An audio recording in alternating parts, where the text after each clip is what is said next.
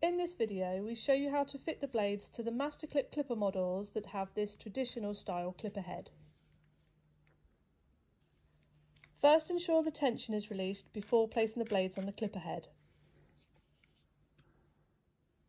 Check the laminated springs either side of the blade carriage are intact and that the square nut is present and sitting level inside the black blade carriage. If the square nut is sitting at an angle, lift the blade carriage up and reposition the nut.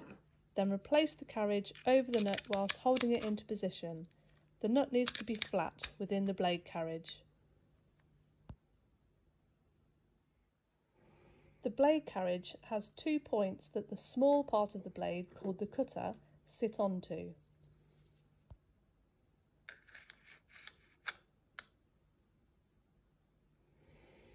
Then slide the larger part of the blade, the comb, into place with the writing facing up. It's important to leave a small gap of about 1 to 2 millimeters from the bottom of the blade and the plate that the blade sits on. Then carefully tighten the blade screws but leave a little room for finer adjustments.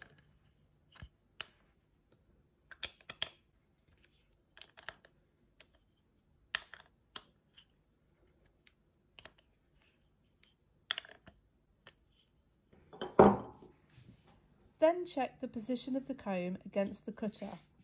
The comb needs to sit about 2 to 3 millimeters in front of the small cutter. You can see here the angle part is sitting proud of the teeth of the cutter. This allows the comb to feed the hair into the cutter effectively. See the small gap either side of the blade on the underside of the clipper head.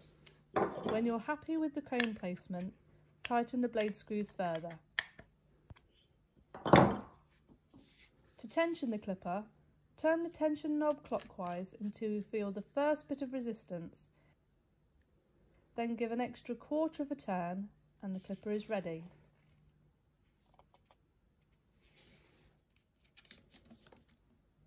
Before, after and during clipping, pop a few drops of oil along the teeth of the blade.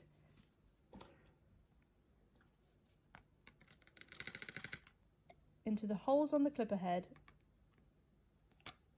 and along the sides of the blades. This is very important to keep the clipper well lubricated, cool and running smoothly.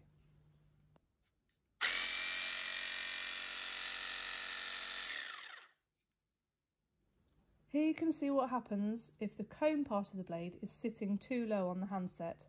There's not a gap at the bottom of the blade, and when we turn the clipper over you can see the comb is almost level with the teeth of the cutter.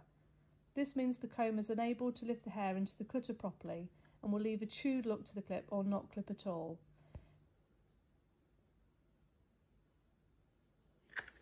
To correct this, undo the blade screws a touch to allow for moving the comb and just lift it a millimetre or two to give a leading edge into the cutter from the top.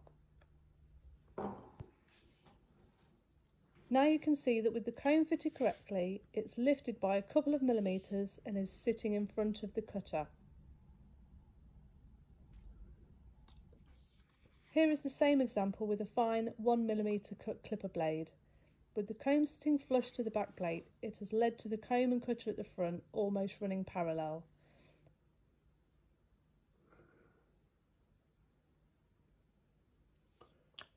Again, by lifting the comb, this corrects the position of the blade so that it is now a few millimetres in front of the cutter.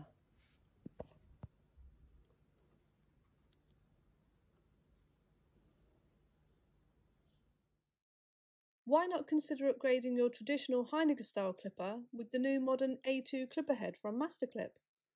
The A2 head is so easy to use and requires no blade adjustments. It's easy to tension and is compatible with a wide range of premium clipper blades. Choose from super fine cut, medium cut and coarse cut. There's also a livestock blade available for shearing and dagging of sheep, llamas and alpacas and for clipping dirty cattle.